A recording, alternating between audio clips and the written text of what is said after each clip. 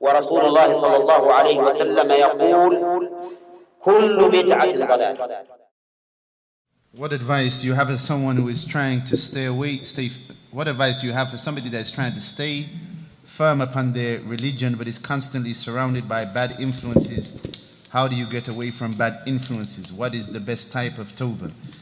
Then alhamdulillah, and again there's a few questions that is similar to that with regards to individuals that fall into the same sin repeatedly. Then alhamdulillah, again, if we look in the Quran and the Sunnah of the Prophet sallallahu alaihi wasallam, we find alhamdulillah an answer for these issues. And that is why the Quran and the Sunnah is guidance. They are guidance for the whole of mankind. And it's upon every Muslim and Muslimah to study the book of Allah and the Sunnah of the Prophet sallallahu alaihi wasallam, because as the Prophet sallallahu alaihi wasallam, he said, "Ma anzalallahu da'an," that Allah Azza wa Jal did not send down any disease except that He sent down along with it a cure, a remedy. And now we find, alhamdulillah, we know that the Quran is a shifa. The Quran is a cure for physical ailments and likewise spiritual diseases. Naam. So alhamdulillah, these questions have been answered and addressed in the book of Allah and the Sunnah of the Prophet sallallahu alaihi wasallam in detail with specific instructions. What does someone do if they keep falling into the same sin? They keep disobeying Allah Azza wa Jal. They repent, and as we heard, it's possible that someone, they can repent sincerely, but they end up falling back into the same sin. Then we have the hadith, the famous hadith about the man who killed 99 people. When he went to the scholar, look, the alim, mashallah, tabarakallah, the alim, the scholar has insight. The alim has insight and understanding. And the alim, the scholar, is going to give advice that may benefit in that area, but also areas that have led to that. Such as the book Ad-Dawa Dawa, Disease and the Cure of Ibn al-Qayyim rahimahullah. Ibn al-Qayyim wrote a whole book because a person asked him a question. The person asked Ibn al-Qayyim a question and he said that he was falling into something, a major sin, and he feared that if he was to continue, then it would destroy his worldly affairs and his hereafter. Ibn al-Qayyim rahmatullah alayh, he wrote a whole book in response to that one question. هكذا شأن العلماء. This is the scholars. And this is the benefit of the scholars. And that is why we must maintain a connection with them. And we're talking about the real scholars. Those who have knowledge, wisdom and insight. Not just somebody that has a degree. So, in the hadith of the Prophet ﷺ, when the man who killed, at that time he had ended up killing 100 people because of the answer of the abid, the worshipper who was ignorant. When he went to the scholar told him, yes, no one can come between you and repentance. So yes, you can repent. When the man asked about himself, is there any repentance? The scholar said, yes, no one can come between you and repentance. But the scholar gave additional advice. What was the advice that he gave? He said, انطلق إلى أرض كذا وكذا. Go to this land. Why did he advise him to go to another land? Again, this is further advice. Because the scholar has insight, wisdom, maybe in some of the reasons that have led to this type of behavior. The scholar said, فَإِنَّ بِهَا أُنَاسًا يَعْبُدُونَ اللَّهَ فَاعْبُدِ اللَّهَ مَعَهُمْ. He said, because in that land, which he was advising the man to go to, he said, you have a people that worship Allah alone. Go to them and worship Allah with them. وَلَا تَرْجِعْ إِلَىٰ أَرْضِكَ. Don't go back to your land.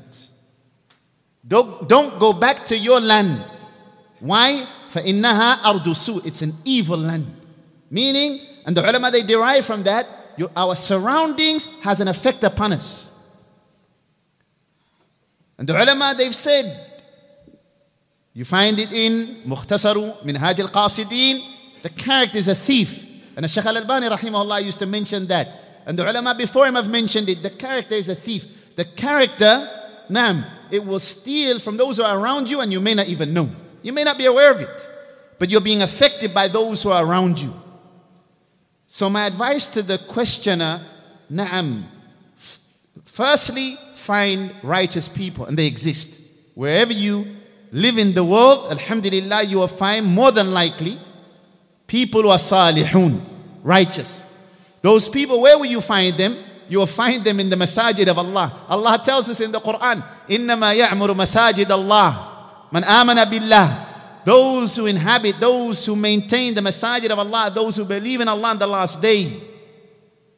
Be with them, study with them, maintain a friendship with them. And that will help you by the will of Allah Azza wa Jal to stay away from those things. Maybe one of the youth here, maybe you're affected by the streets and it's difficult because of maybe your associates or maybe the people that you know. Go back, go to a Muslim country for a few years.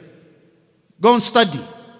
Not for just 2 months, because that period of time is very short. Allah knows best will you really benefit and sever those links. Go away for a few years, 3 years, 2 years. Go and study. And you don't know that maybe you leave something for Allah and the doors that Allah will open for you. And hopefully Allah Azza wa Jalla will bless you to outgrow the immaturity of being attracted to that foolishness. That many times is only going to lead to prison, or is going to lead to you being killed or killing somebody else. And obviously it's something that the shaitan beautifies. So yes, na'am, look at the reasons that are causing you to fall in that sin. Is it because you're hanging around with certain people? If so, you need to cut them off for the sake of Allah Azza wa Jal. Look, Shaykh Abdul Ilah Hafidahullah, he spoke about loving for Allah. In the famous dua, what do we say? Oh Allah, as'aluka hubbak wa hubba man yuhibbak. Oh Allah, we ask you for the love of you, and we ask you for love of those who love you, and we ask you for love of everything that is going to lead to loving you. Showing us the importance of what? That we love for Allah. Naam. And we love those whom Allah loves. So look for the people that Allah loves and love them and try and be with them. And again, they are the righteous from the creation of Allah Azza wa Jal. And again, you have them in nearly every place that exists, even if there are few. And nobody should say, you know what, I'm young. In this, many times in our societies, people, they treat adults. You might have an 18-year-old. In another country, he may be the head of the family, providing for the family. Sadly, in some places, they treat this person like he's a child, like he hasn't reached taklif, that he's not accountable. No, that person's accountable. Look in the Quran. The people of the cave, you have a story there in the book of Allah Azza wa Jal. These individuals were so righteous that they separated themselves from those who were associating partners with Allah Azza wa Jal, and they were a young age. And every Jum'ah, it's a sunnah, to recite Surah Al-Kahf. So we're reading that story. What do we read? We read about a group of the youth, young people, that separated themselves from society because they were associating partners with Allah Azza wa Jal, and Allah preserved them and protected them in many ways. Allah preserved them and protected them in many ways and raised them over the rest of the creation who were present at their time, because still their story is being recited today in the book of Allah subhanahu wa ta'ala. So na'am, alhamdulillah, leave, for example, those things that are causing you to fall into that sin, and look for righteous people. Look for people who are striving to please Allah Azza wa Jal, regardless of their color and regardless of their race. Because we don't have asabiyah, we don't have qawmiyah, tribalism or nationality or anything like that in Islam. That is from the affairs of Jahiliyyah. Whoever they are, wherever they are, if they fear Allah as He deserves to be feared. Look, the scholar said, فَعْبُدِ اللَّهَ مَعَهُمْ. Be with the muwahideen, the people of Tawheed, and worship Allah with them. We find that in the Quran. وَاصْبِرْ نَفْسَكَ. Look, Allah addressing the Prophet sallallahu alaihi wasallam. Be patient. وَاصْبِرْ نَفْسَكَ مَعَ الَّذِينَ يَدْعُونَ رَبَّهُمْ. If that's the Prophet sallallahu alaihi wasallam, Allah commanded him, be patient with those who call upon their Lord in the morning and the evenings. This is applicable to everyone else. More so, to be with those people who are striving to fear Allah Azza wa Jal. And again, that doesn't matter about age even. Because sometimes even us, when we reach our 40s and our 50s, sometimes there is a chance, some of us, we become a bit, more negligent or lazy. In reality, the older you become, the closer that you are getting to the grave. So the more that we should be striving in terms of learning and sacrifice for the sake of Allah Azza wa Jalla. Look at the companions, How was Umar radiallahu anhu when he accepted Islam? How was Abu Bakr radiallahu anhu when he accepted Islam? And others from the companions who were senior in age. The older we get, the more serious and dedicated we should become. Naam.